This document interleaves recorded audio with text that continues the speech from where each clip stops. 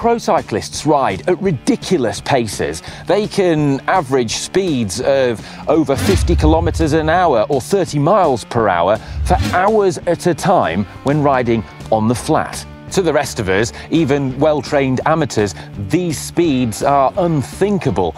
But there's a thing with cycling. Drafting or slipstreaming, where you sit behind another rider, allowing them to take most of the air resistance for you, meaning that you can go at a faster speed for less effort. The question is, if I can draft behind a pro, at what speed will I get dropped? Well, we've got a monster pro, so let's find out. Interestingly, drafting behind your friends to save energy isn't unique to cyclists. We didn't even invent it. It's commonplace in nature. Fish do it when they swim in shoals, or flocks of birds, or even dolphins in the bow waves of ships.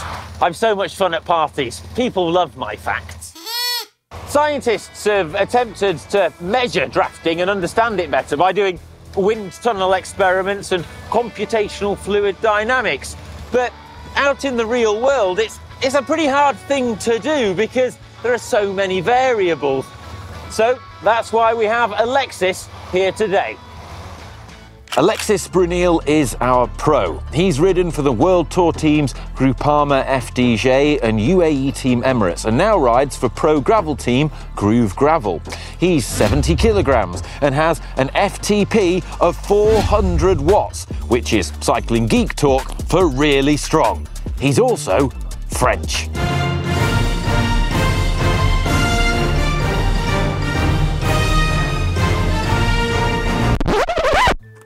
I, on the other hand, never rode for UAE Team Emirates or any pro team for that matter. I do weigh about the same as Alexys. I just have considerably less power. Let's find a straight road.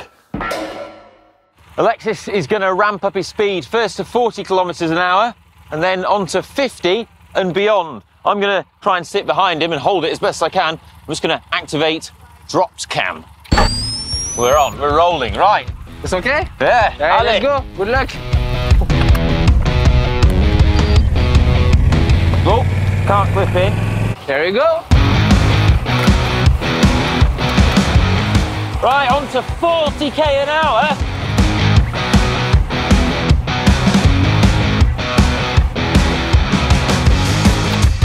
Oh, I'm having to do about 300 watts now, 40k an hour. So a slight downhill, it's easing off a little bit.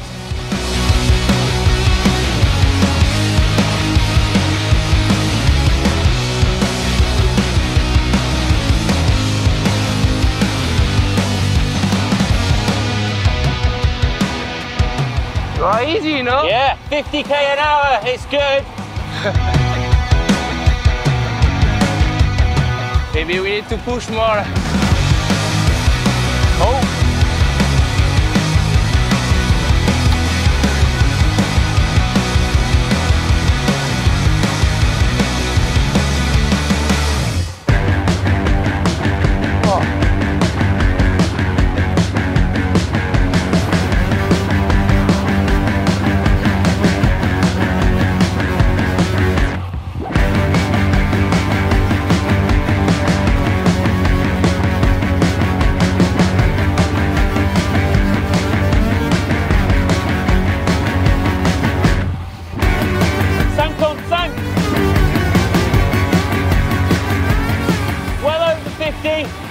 Going 60k an hour and having to do over 400 watts to hold the wheel.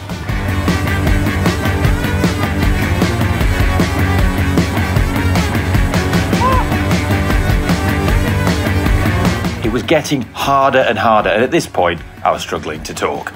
I'm just concentrating on holding the wheel as long as I possibly can.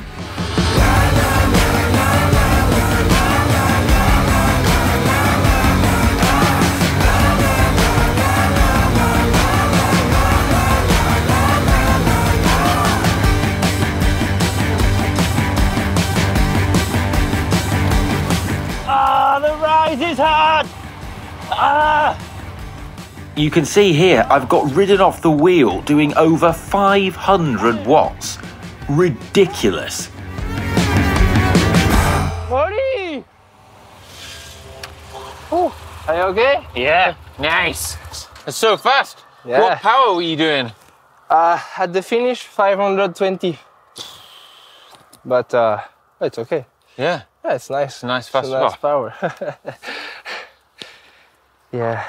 On at the start, about 250 watts. Yeah, yeah. And then it was like well over 300. And then it was when it was on going up whenever the road goes slight uphill, Yeah. a lot harder. Yeah. Like almost then I have to do like 500, Yeah. 450 watts. Yeah, and after when you take some 1, 2, 3 meters, Yeah. you take the bad wind, you know, Yeah. and The elastic brakes. the elastic brakes. That's the thing. When you're right on the wheel, it's a lot easier than when, like you say, just 3 meters, and it's, or just even just 2 meters. A meter and a half is not the same as right. No, it's not the same. Yeah, just in general drafting on a flat road, like not with crosswinds.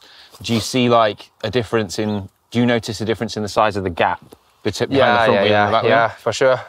Because some guys has maybe too scared, you know.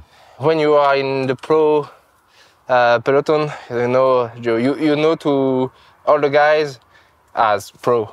Yeah. You know to ride correctly, you know. But when you are in amateur, sometimes you have some too much